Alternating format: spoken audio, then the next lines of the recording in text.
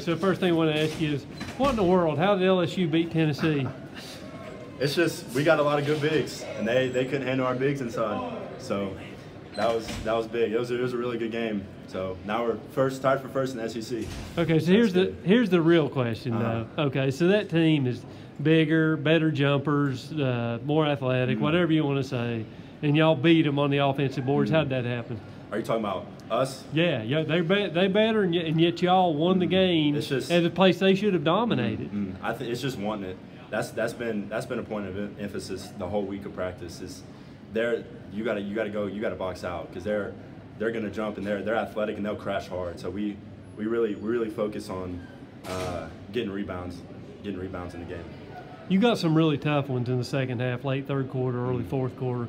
I think one there to tie it up at 53-53 on the stick back and the free throw.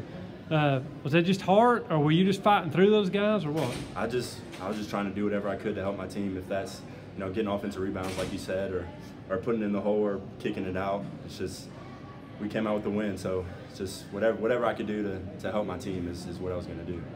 To me, this is great tournament basketball. I mean, it comes down to the wire. You have to battle every inch, and at the end, you're moving forward. I mean, so is this relief or just a happy feeling, or what is it? This is survive.